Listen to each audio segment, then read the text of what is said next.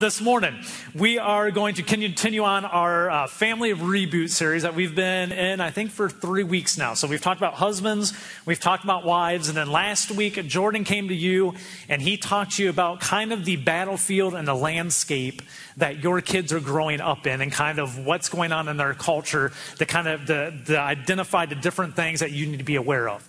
Here's what Jordan talked about. He talked about the family breakdown in our society, and he went into detail of what that means and how that affects your children. He went into the absence of absolutes, where he talked about how basically there is no absolute truth anymore. There is no right and wrong across the board. It's just a free-for-all for everything anymore. He went into valuing only things of the temporal and how our culture is pushing our teens and our entire culture to only value the things of this life and attaining things of this life and never thinking about the future and the future life. And he talked about the over-sexualization of our culture. And he talked about how that's having an impact on your teens and kind of some of the things that are happening there, okay? So that's what Jordan talked about last week. And you need to know this, parents.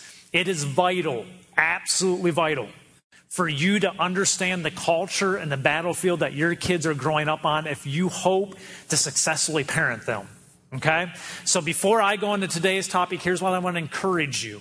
If you were not here last week, go to our Facebook page, go online. You need to listen to the message last week from Jordan, who's our youth minister, who's on the front lines of this stuff, and hear kind of how he identifies these things of the battlefield. So you're aware of what's going on, because most of you, if you're my age or older, you don't have a clue of a lot of the stuff that's happening in the culture anymore with our teenagers. It has shifted dramatically even in the last about 5 to 6 years with the invention of the cell phones and the smartphones. And you just need to listen to some of that so you get the battlefield that your kids are playing on. Now, this week's going to be a little different. This week, we're going to be talking about the biblical role of the parent, okay? Last week was Jordan. Is it loud out there?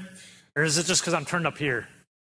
Can you turn me down a little bit, John, just so that I don't blast him when I speak up louder? Because you guys know how loud I am without a mic, let alone with the mic.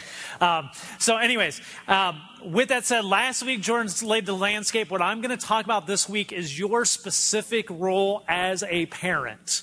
How does God desire for you to lead your kids, to parent your kids? What does he desire from you, and what is a biblical model of what you need to do? The reason this is critical, your kids are in a war. And Jordan talked about this last week, and it's so true. This culture is at war with your kids to actually be Christian, godly people. And it is a fight they are going to fight every day. And you as a parent are responsible to prepare them for that war they're going to fight in so they can be successful at it. And here's the thing. If you don't prepare them properly, they will get ate alive. They will be ate alive and they will be destroyed in this culture, because this culture is fighting a full force war. And if you're not prepared and training your kids to fight in it, they are just sitting ducks out in the middle of the field. And you need to be aware of that. So for time's sake, there's a lot to cover here today. We're just jumping in, okay? And what I'm going to do today is I'm going to give you 4 areas that you as a parent must do if you are going to prepare your kids to survive, and not just survive, but actually thrive in this culture and be the people God called them to be, and for you to be the parent God called you to be, because you need to be aware of these things. So I'm going to cover 4 things. We're going to talk about them. Little background on me before we get started, because this is always one of these you feel a little uncomfortable with, okay? Because it's easy to look at me and judge me and look at how my kids are. They're perfect, so there's nothing to see. But if there was something there to see, you could go, well, he doesn't do that with his kids, and you'd be absolutely right. I'm not perfect with my kids. I'm not the perfect dad, but I strive to be every day to get better and be more who God called me to be as a father and as a parent to my children. So you can always look at my kids and go, well, they're not perfectly behaved. Absolutely, they aren't. Okay, my kids are a disaster, but I'm doing the best I can. Okay, but these principles hold true to all of us. If you are a grandparent in here, you need to learn these things, and you need to teach these to your kids if you didn't do them with your kids. Because every parent, if you want to raise kids that will survive and thrive in this environment and this landscape they're in, you need to be doing these things as a parent. They're not optional things. They're things you must be doing. And they are different than the way you used to have to parent 30 or 40 years ago, because the landscape has shifted. Okay? So the first thing I want to talk about is this. You must be a proactive teacher. If you are a parent in here, you have to be a proactive teacher. And I'm very specific on this wording. I don't just say you have to be a teacher. You have to be a proactive teacher. That means this: you must program your kids and give them the tools to be able to handle situations that are going to come up before they come up, so that when they hit those situations, they know how to process it, think through it, and make the right decisions. Okay? The way parenting has been done for most generations is this: when I notice a problem in my kid, or they already receive information, then I go and talk to them about that, and then we talk and we discuss it, and I try to give them the Christian viewpoint. Okay? Let me tell you this. In our culture today, that it takes a lot more work. It's going to lead to a lot worse results, and most of the time it's going to end in a disaster. Because of this, we all know this. It's easier to do something right the first time and program it to run right than to have it go wrong, unprogram it, and then try to reprogram it right again. Okay? How many of your kids, if you don't have kids, how many of your kids listen to you all the time? Okay. Oh yeah, the newborn over there. Yep. There we go. Hannah. Yep. She listens all the time. Savannah's fine. It's coming. It's coming. Okay. Here's the thing we know. It's hard enough for your kids to listen to you when you're not in conflict, but when you're disagreeing, are they really wanting to listen to you and take your advice? No. So if all you are is a teacher, which is I wait for my kid to find something out, or my kid to be programmed by the world some way, and then when I see it and I'm unhappy with it, then I'm going to sit them down. I'm going to tell them what God's way really is, and I'm going to go, that way is wrong. Here's God's way. Here's how you need to start doing it in the future. Most likely you're not going to get good results. What will give you better results is this: before my kids face certain things, I sit down with my kids, I let them know they're going to be facing these things, and I'm going to walk them through how a Christian is to respond to those things, and how God tells us this is how we handle these situations. You will get much better results, because what you do is you arm your kid. Most of us, when we grew up, you just deal with things when they come up, right? That's how most of us were raised. Something comes up, you've never seen it before. Jordan talked about the gun last week and how he demystified his kids. That's a lot of it, is we get ourselves into things because we don't know what it is. We actually go because we want to find out as a kid. And then you get into them, and who teaches you what the truth is the first time? The world. Right? And then as parents, we disagree with the world, and then we go to our kids and we go, let's fix that and let's do it differently. And they've already been programmed to see this is the truth, and you're just bumping heads with the truth. What you need to do is this: you need to create an environment at home where your kids are used to asking you questions. And you need to answer every one of them. Okay?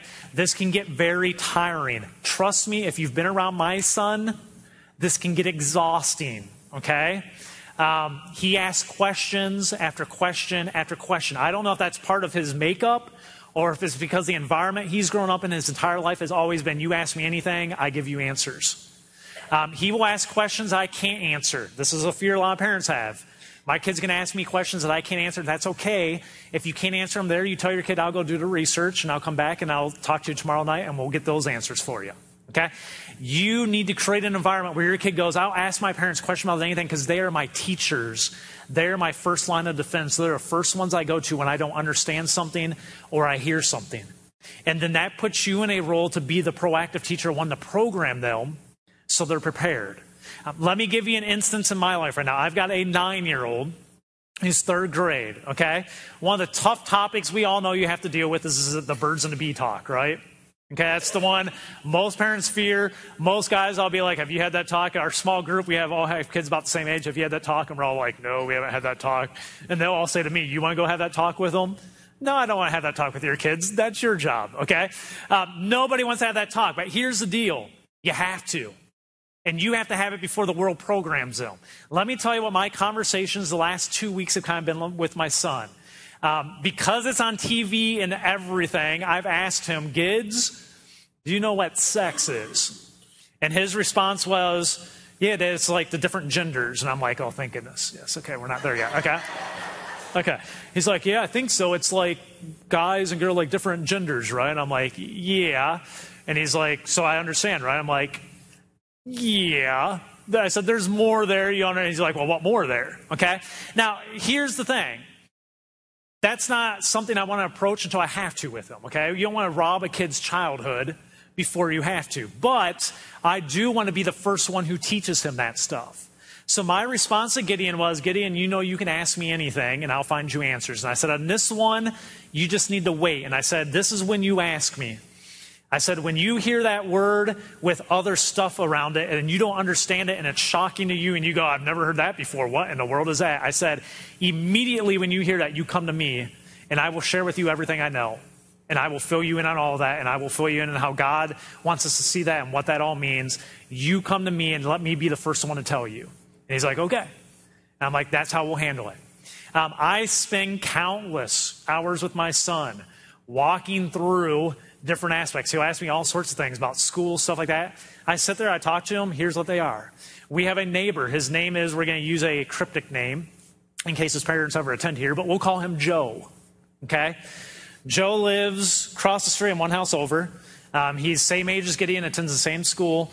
Joe's mom is divorced, and she has, I think, one kid that's older than Joe. Then she's living with another guy, and it's at least a second or third guy I've seen there in the 7 years we've been there, that she's living with now, and she's pregnant with him. And so he's going to have another little sibling, he's 9 years old now, with her boyfriend that lives with them. And half the time when he's over at our house, we will say, hey, Joe, do you need to go home for dinner? And he'll be like, no, my mom was asleep when I was over there, and I'll find something later, something when I get back home. And we'll be like, well, Joe, do you want some dinner? And he'll be like, no, my mom would be upset. And he's like, but I'll take a snack. And we're like, okay, you want some goldfish? I've had to. One thing you could do is you cannot address that. One thing I've had to do with Gideon, because I'm a proactive teacher as a parent, is I've sat Gideon down. I said, Gideon, let me explain to you the situation Joe's growing up in. Some of the reasons Joe responds the way he does, some of the reasons Joe makes the decisions he does that really upset you, and you want to be like, Joe, I don't want Joe coming over anymore. Here's probably why, and you need to understand the situation he's grown up in, and we need to be the stable thing in his life because he doesn't have it. And you need to understand what you have at home and how most kids don't have that. And I've talked him through all those things of what Joe's life is like and say, we have to be the stable thing.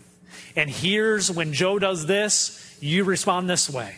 My son's getting to that age now where you're starting to let him go run out with the kids around the neighborhood on his own. Okay, they're starting to get that where you're like, okay, you can take off and I'll come find you in an hour. You go do what you want to do in the neighborhood or out in the back field. And I know the kids he's hanging out with are not Christian kids. They're not growing up in a Christian environment. So what I have to tell Gideon is, Gids, you're going to start to be hanging out with these guys. They're going to want to go do A, B, C, or D. You know you're not supposed to. Here's how you react to that. You don't lecture them. You don't beat them up. You just go, hey, you know what, guys? I can't do that. No, my parents want. I said, you just come back home. Do it calmly. Come back home, and you can sit here until they come back, and, that's good. He's done that 3 times in the last 2 weeks where he'll leave them and go, Dad, we met up with a bunch of teenagers and are hanging out with teenagers, and I know I'm not supposed to be with them, and you told me to come home, so I came home. And I'm like, cool, okay. And then the kids come back 45 minutes later. I'm like, hey, boys, if you find teenagers, just walk away from them. They're bad. They're all bad. Just stay away from them, okay? Sorry, teenagers, I see you around here. Okay, but just stay away from them. You don't need to be hanging out with the older kids right now. You must be a proactive teacher. You must create an environment of questioning from the time they're itty bitties. I'm doing it with my 2.5-year-old now. By the time she's 2.5 years old, any question, and she doesn't ask any great questions, I try to answer them. So she understands there's never a, because I told you so. When you say that, you are shutting down communication with your children, and they will find another place to find their truth. So even if they ask the same question 500 times, every single time you answer it and you walk them through it. And it gets repetitive, it gets enraging, but you need to do it because that's what God would call you to do. God does the same thing if you look at his example. God gave us the scriptures. Here's what life's going to throw at you. Here's how you handle it. You don't need to be naive to it. You don't need to not know what's coming. Here's what the world's going to do. Here's how you respond as Christians, and here's how I'm going to take care of you, and how I'm going to get you out of the situations, and how I'm ultimately going to prepare a home for you in heaven. That's what our Heavenly Father does for us. We need to do it for our kids. Okay? The second thing, as a parent, you have to do is this. You have to provide them safety and stability. Safety and stability. I'm going to read 2 scriptures to you to start, and then I'm going to talk a little bit more on this. But here's the 2 scriptures. Ephesians 6:4, it reads, "Fathers, do not provoke your children to anger by the way you treat them." This first scripture, we see this. Dads and moms, it says fathers, but this is parents. Parents, don't provoke your children to anger by the way you treat them. Meaning this, you got to be very careful of your harshness towards them. Physically and verbally. Physically, you need to make sure that you don't treat your kids in such a way that they get angry back at you and feel like they have to protect themselves from you. You've got to make sure you don't cross that line. Verbally, you have to make sure they're not scared of you because of the way you speak to them. That you speak to them in such harsh words that it provokes them to anger and to pull away from you because they're scared of you and go into a protection mode. You have to be careful how you speak, parents, to your kids, how you physically respond to your kids. Colossians 3, it reads this, "Fathers, do not aggravate your children, or they will become discouraged." What this one is this, be very careful with the words you use too. You got to make sure you don't mentally beat your kids up and beat them down to the point that they become discouraged and they lose self-esteem and they lose all self-worth. Because mom and dad treat me in such a way that I see no worth in myself and I feel like I'm a nobody. You've got to be very careful with the words you use. Your words mean more than anybody's to your kid, especially when they're young. So choose your words very carefully. Colossians is very clear on this. Now here's the thing. I say you have to provide safety and stability for your kids. You need to understand this world they live in. I didn't grow up, I did teen ministry for over a decade up in the Detroit area. And one of the things I noticed with teens is I dealt with every type of teen. I dealt with the worst case where the kids that would just slice themselves all the time. Have you heard of them, the cutters, before? To the point that I had one girl that had them hidden in stuffed animals and stuff in her room so that the mom and dad would find some and couldn't find the others. And she had stuff hidden all over the place that she just cut herself. And what I found out was this, because I always struggle with what would drive a kid to doing that? Why would you self-mutilate yourself? And here's what I came to the conclusion. These kids today, more than any time in the past, live in a constant state of stress. Stress. I mean, heightened attention all the time. And with the family breakdown, they come home and the same thing's there, which is stress with my family, stress in the environment, and I do not feel comfortable in this environment that's called my home. And what they do is they put a mask on at home, they put a mask on at school, they put a mask on every moment of their lives that they're awake. And if you live in an environment like that year after year after year, and especially as a teenager, is it any surprise you start to go kind of nuts? You go nuts. As adults, we live through stressful times and it's hard. Try to be a teenager in your developmental years and constantly living in stress all the time where you never feel safe and stable. You start to go nuts. Your role as a Christian parent, create a place that is safe, create a place that is stable, create a place that your kids come home to. They realize I don't have to put on an act, I don't have to wear a mask, and I will be loved no matter what by my family.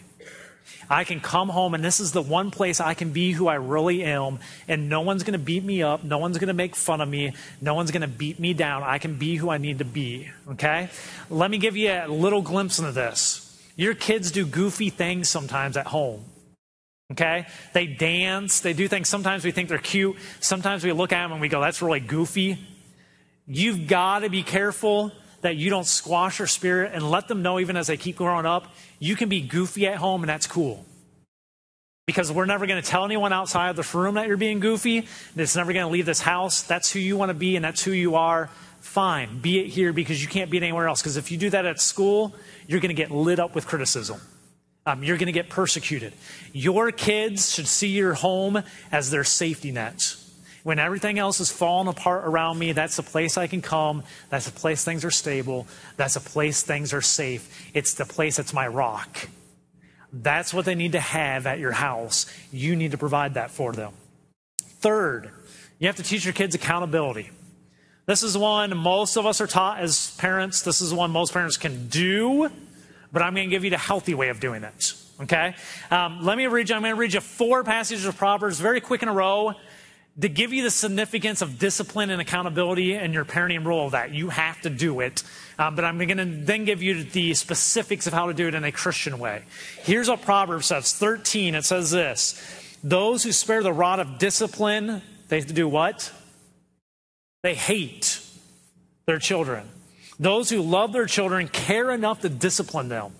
Stop you real quick. If you don't discipline your kids because you think they're going to not like you, and because that means you're a loving parent because you accept everything from them and never discipline them, according to scriptures, that means you hate them because you're not preparing them for life, and it's going to end bad later on. Proverbs 19, it says, discipline your children while there is hope. Meaning, usually, the way I intend this, when they're younger, make sure you're disciplining them. Otherwise, you will ruin their lives. Why? If they don't learn accountability and discipline when they're young, when they become adults, you will ruin their lives because their lives will be dysfunctional most likely because they were never taught discipline and accountability that they need to be functioning adults and productive in this world.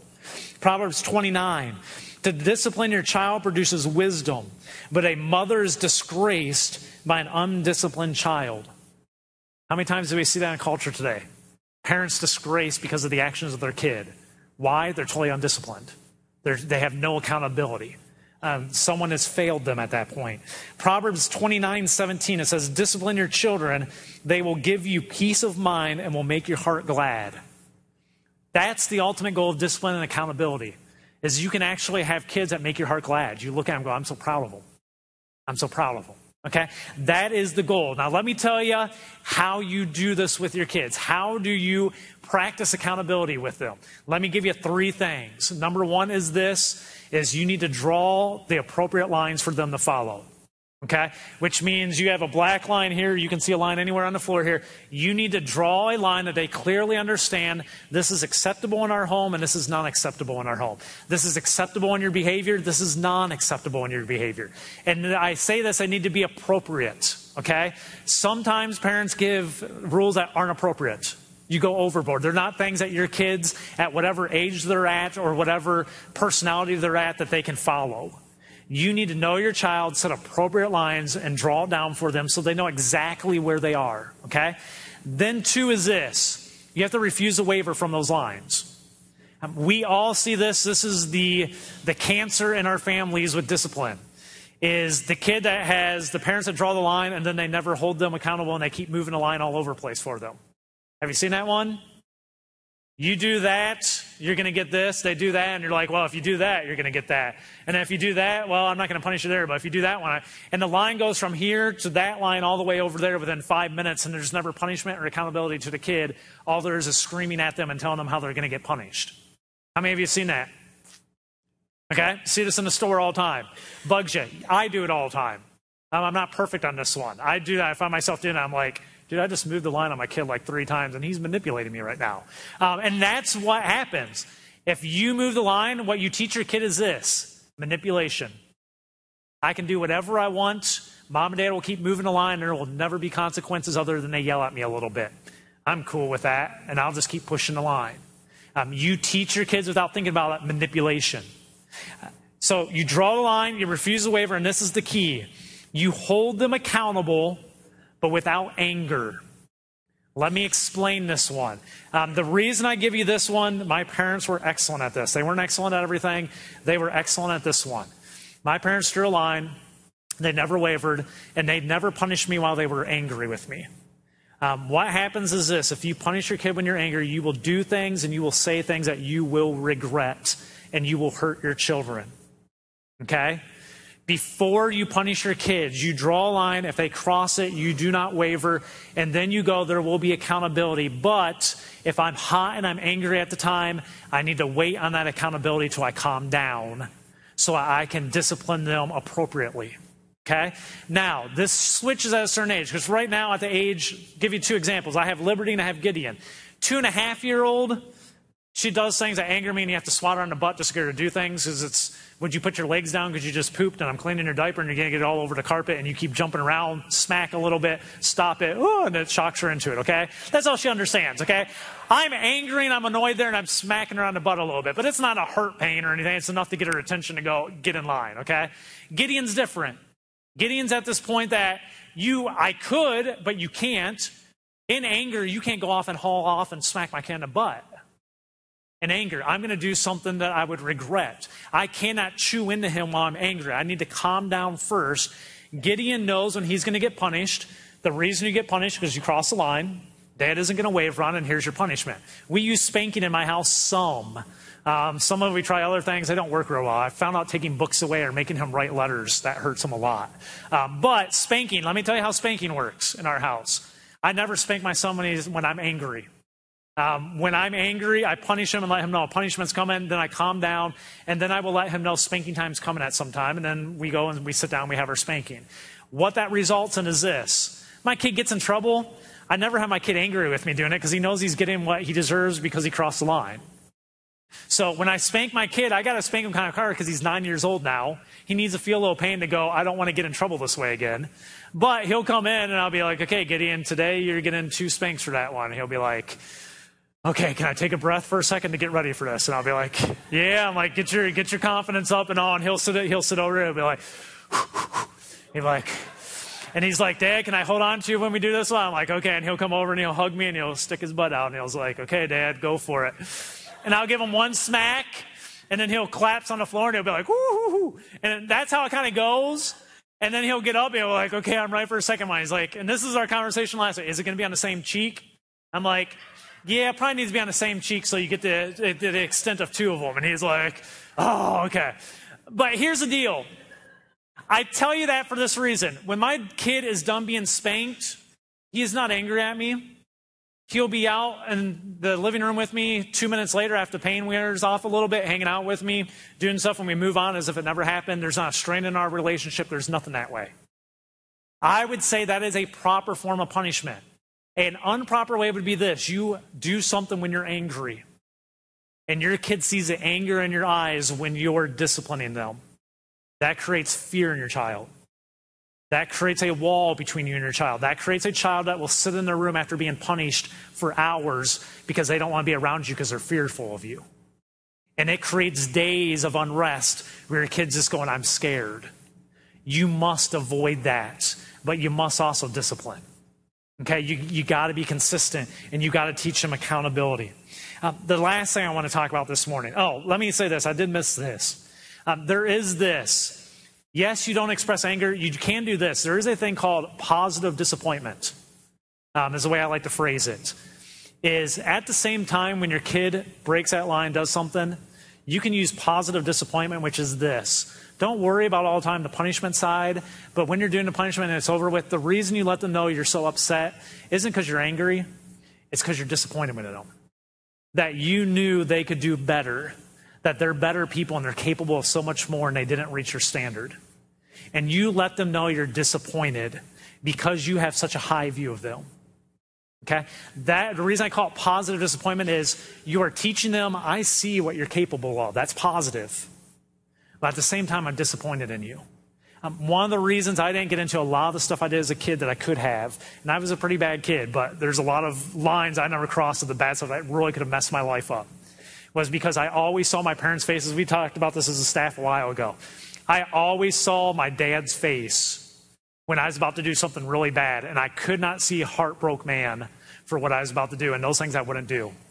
The other things, I'd be like, my dad's just going to be upset, and he's going to, smack my butt or something. I'd be like, okay, what's the trade-off? That's good. I could never picture my dad being disappointed where I broke his heart. And those were the things I don't care how bad I want to do this one, there's just no way I'm walking away from this. Why? Because I had respect for my dad. He taught me accountability. I had respect for him. And it kept me from crossing a lot of lines because of that. Okay? Last thing, you got to focus your kid on God's kingdom. From the age they are 1 year old and start talking till ever. You start teaching your kids about God's kingdom and how their purpose in this life is to serve God, not you. Your role is not to have your kids obedient to you. Your role is to have your kids obedient to God. And you are here in place of God right now to help them through some of the stuff. You teach them you are here to win other people to Christ. You are here for larger purposes than just to attain a house and attain material possessions. You are here to work for God in this world. And you start putting that into them from the time they are young and keep them focused on it. We're going to talk in a couple of weeks, the role of God in your family. And the role of God in their family is this: they need to see him as another person in your family as much as they see you as one. Because he's talked about so much and his ways are talked about all the time that they start going, Dad's ways are God's ways. And that's why Dad tells me to do this, is because God tells Dad to do this. Does that make sense? You need to put it into your kids at a young age. Never see your kids as too young to start praying with. This is the best way you can start doing it. Start praying with your kids every night when they go to bed, and pray with them. Do not use a memorized prayer. Do not use the Lord's Prayer. Pray. Okay, talk to God with your kid so that they learn to have a relationship with God and talk to God with your kid. Me and my son right now, again, my son's not perfect, but I do try to implement these. Me and my son right now, I pray Tuesday, Thursday, Saturday, Sunday. So each night before he goes to bed, Dad prays. And then Monday, Wednesday, Friday, Gideon prays. That he prays those nights. And it's amazing listening to the kids' prayers. Why? Because he's just heard me pray and never heard me do a memorized thing, and he just prays. And a lot of the things I've taught him over time and stuff are things he prays on. But what happens is he's forming a relationship with God, and he sees God as an integral part of his life. It's not just something he hears about when he comes to church. Every night with his dad, he's there and he's praying with me. Liberty, she's 2.5, okay? Doesn't speak real clear yet. I pray with her and Autumn every single night before she goes to bed. One of the funny things is the last 2 weeks before I pray, I say, Liberty, can I pray now? And she'll be like, no, I want to pray first. I'm like, okay, pray. And then this is what my daughter does. 2.5-year-old, you can see Liberty. She just goes, dear God, dear, and you can barely hear her, dear God, thank you, blah, blah. And I have no clue what she's thanking God for. Dear God, thank you, blah, blah. And she goes on for 5 minutes, thank you, whispering. I don't know what she is. It could be gibberish. She'd be thanking God that I know Dad's going to die tomorrow. I don't know. It could be anything that she could be doing, but I can't hear it. But I look at it and go, she hears me every night. She says the exact same words I say getting into my prayer, and she says the exact same way out. And she hears me thank God for a lot of stuff, for the house we live in, for the food we get to eat, for all those things, and the church that we have and all those things. She hears that, and she's modeling that already at 2.5 years old to start developing a relationship with God. You need to make sure you keep them kingdom focused because they have been given to you by God, and you are to point them to their heavenly Father, not just you. Does that make sense? Okay. Now, you have all 4 of these things up on the screen. Okay. Next slide. Is that the right slide or the next slide? Is the next one bring them all bold? Can you hit the next slide? Okay. Those 4 things. Let me give you some hope this morning. You can achieve these. You can achieve these. You can accomplish these in your family. All 4 of those. The whole key to it is this. You've got to put the time into making it work. That's it. Anybody is capable of being a godly parent and putting these things in place in your family if you are willing to take the time to actually do it. And that's the key, because these things do take time. Let me tell you, sitting and listening to my daughter whisper her prayer for 5 minutes is agonizing to some extent. I'm being honest with you, okay? I can be out watching the Detroit Tigers playing online, and I'd rather be out there seeing what's happening because Prince Fielder's coming up the bat. And I'm in here listening to my daughter pray for 5 minutes, okay? That's on the back of my mind, trust me, okay? I know it might make me sound bad as a minister, but it's there. There's things on TV I could be watching, but I need to make the time for my kids to be the father that they deserve and that God calls me to. And it takes time. All of these things anybody can do. All it is already want to put the work and the time into being the parent God's called you to be. Okay? You can do it, and you can have kids, and you can grow up kids that survive and thrive in this culture. Now, real quick, I got to wrap up, and then we're going to dismiss here. But I need to talk on a side note real quick to those of you that are in crisis mode. Okay? There are some of you sitting in here this morning that you right now have relationships with your kids that are so dysfunctional, and they might only be 8, 9, 10 years old at this point, that you go, I don't even know how to save it at this point. It's a disaster. They don't respect me. All we do is we're in fights all the time. They do whatever they want to do. Let me talk to you for a second, because there is hope for you. And your hope is not those things. That comes next. Your hope is this. You've got to reset your relationship with your kids. And you might be sitting there going, how do I reset my relationship after it's totally broken? Let me tell you how you do it. I've seen it work multiple times. I've used this in youth ministry days. I use it now when you guys come and talk to me about your kids. Here's how you reset your relationship very quickly. I'm not going to spend much time. Come talk to me afterwards if you need more understanding of this. Here's what you do. As a parent, if you're in a dysfunctional situation with your children right now, it starts with you. You have to get your relationship right with Christ, and you got to make a commitment yourself to live the life God's called you to live. If you don't do that, just scrap it and go for whatever you want to go for. But that's where it starts if you want to start repairing this thing and get it back to a godly relationship, is you make a commitment personally to follow God's ways in your life. The second thing you do is this: develop empathy for your kid. You need to look at why your kid is doing what they do and develop empathy where you feel some compassion for them, not just anger towards them. You need to understand most kids are what they've been created to be from the environment they grew up in. Not all of them, but in general, that's what it is. You need to have empathy and be able to look at their life and go, man, I can see why this kid's struggling in all these areas. And you need to take time and go, I need to walk through that, and I need to figure that out, and have so that your heart softens towards them, so that you can have compassion and empathy towards them, not just anger, because you will never solve anything with anger, okay? Third thing real quick, and this is the key. This is how you reset the whole relationship. You apologize to your kid. Now, real quick, all of our parents to some extent from time to time might say a quick apology. When I go into this, tell me if any of you had this happen to you. You get right with God. You do the next thing, you develop empathy, and then you go to them and you apologize for all the things that have happened in their life that have been bad and that you couldn't protect them from and that you might have had a hand in causing. And you sit your kid down, and it's not a time for them to apologize to you. It's not a time for them to say, I'm sorry for what they did. It's not a time for you to accuse them of anything. It's all about you and getting before your kid and letting them know, I am so sorry for the way things have gotten to the point that they are today, and it's on me. Because I'm the parent and I'm the responsible one. They're not, they're the kid. And it's on me. And you take some serious time and you sit your kid down and you go through what you know from your empathy search that has led to this point of them acting out the way they are. And you apologize to them and tell them how sorry you are and that you never desired for it to turn out this way. How many of you have ever had a parent do that to you? Couple of you. Did you have them do it too when you were in your teenage years, the ones that did? Or was it when you were older? Okay? That's a problem. It doesn't work when they're older. You might be able to say, you're trying to save your kid now, it's in the home. I don't care if your kid's 9 years old. You sit down with them and you have this discussion, and you as a parent get on your knees and you apologize to them. And you let them know how sorry you are for the circumstances they have lived through. It changes everything. If you do it honestly and genuinely, changes everything, resets the entire relationship. Kids will sit there and go, I never expected that one. I've seen dad be angry at me. I've seen us switch homes 15 times. I've seen girlfriend and boyfriends through his house. I've seen all these things. I've been on my own. I've never seen my parents come to me and apologize to me and be sorry for what they've done to me in the situation I've been put in. Never seen that. Okay? You apologize and you reset it at that point. And then from there, you have a conversation with your kid and go, here's how we're going to try to do things differently forward to try to change things and make them better.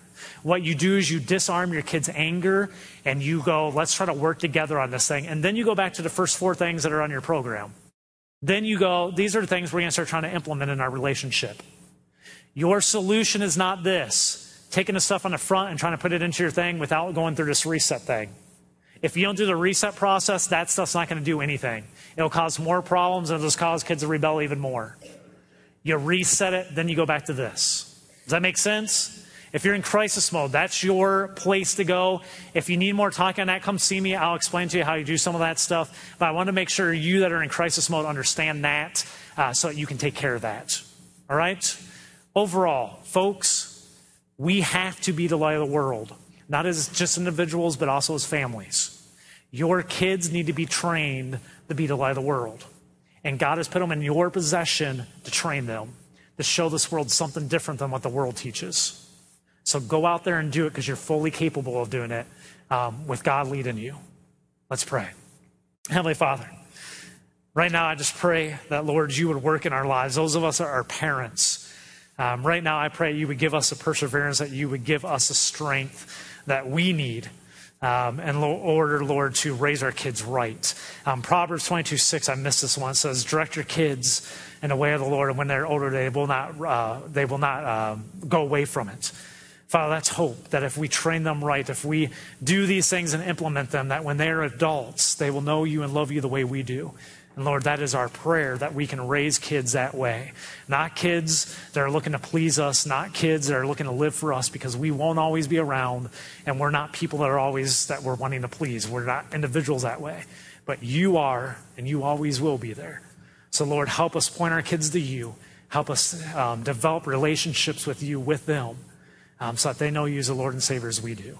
Lord, I pray for strength. I pray for perseverance. I pray for encouragement for those that are in completely dysfunctional situations right now, that have not done it the biblical way up till now. And I pray that, Lord, you would restore those relationships, that, Lord, you would work in those situations as those parents try to reset those relationships, that, Lord, you would do something supernatural there, and that you would allow them to see some fruit, some healthy fruit come out of that relationship, so that, Lord, they may have pride in their kids, and it may bring joy to their lives of the kids that they raised.